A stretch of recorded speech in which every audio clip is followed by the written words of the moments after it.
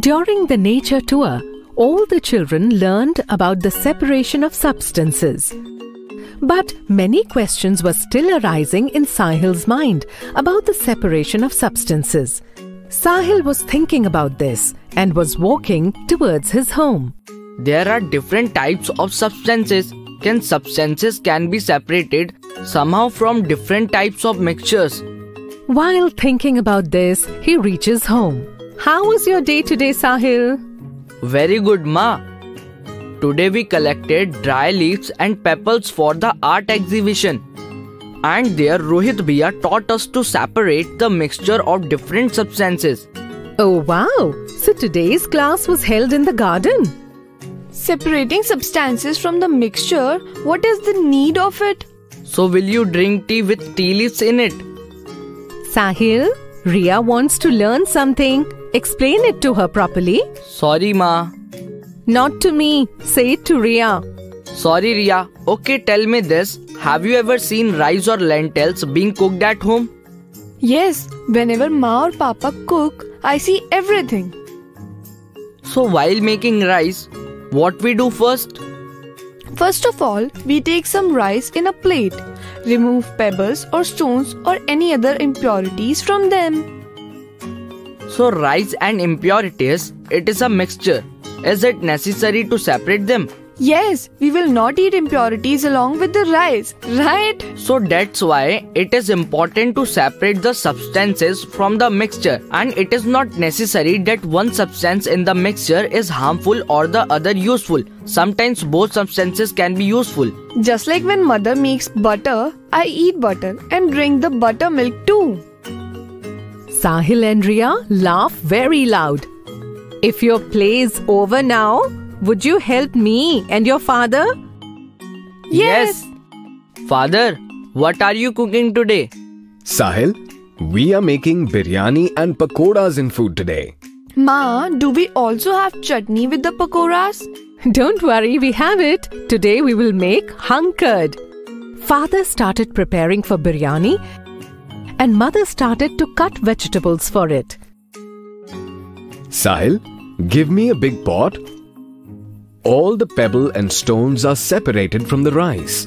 I just want to wash away the small impurities. Sahil was watching his father washing rice with great care. He noticed that with the help of water too, many impurities got out of rice. He quickly asked the father this question. Father, today in school I have learned about the separation of substances such as separating pebble stones by hand, separating the dust with the help of air. But what is this process of removing impurities with the help of water? Sahil, we clean most things in the kitchen in the same way, like rice, lentils and vegetables. And as far as I remember, we call this process sedimentation and decantation. Two names of the same process? Oh no, Sahil. See, when you mix water and dal or rice, some particles start floating and some particles sit down. Why don't you try it by yourself? Sahil puts rice in a big pot and pours water into it. He sees that small impurities started floating in the water and the rice sat down in the surface of the pot.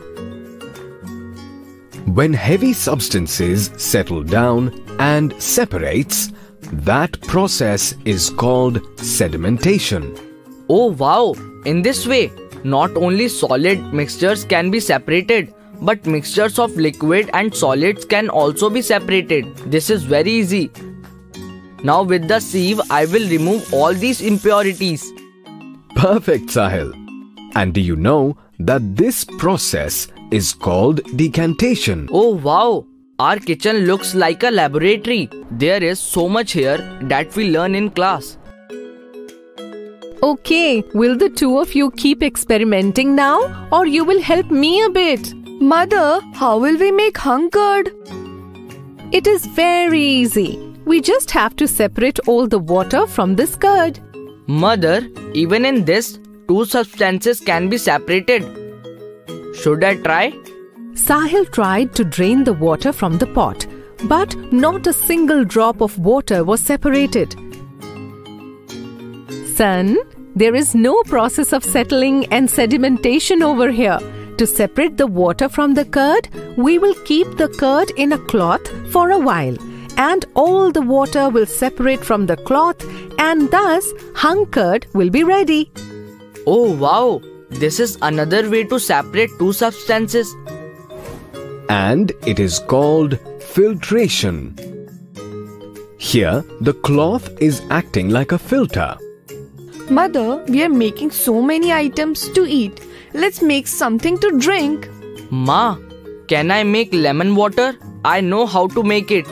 Okay, fine. As long as your father and I are cooking, you both prepare lemonade. Ria, first take a little water. Make sugar in it until I bring lemon. Ria put 4 spoons of sugar in a little water and started dissolving it. Sahil brother, I have been stirring this for a long time, but the remaining sugar is not dissolving. You have taken very little water. Try adding a little more water to it. After adding some more water, the remaining sugar also dissolves. Hey, the remaining sugar dissolved. But why this sugar was not dissolving in less water? Mother heard all this and she came to Ria and Sahil because this solution is now a saturated solution. Saturated solution means? Only a small amount of sugar will dissolve in some amount of water. When sugar stops dissolving in water, it means that it is a saturated solution. Mother, now my mind has also become saturated and the stomach is empty. Everyone starts laughing and gets ready to eat. So today, Ria and Sahil learned many things while helping their parents. You can also learn many things about science in your home.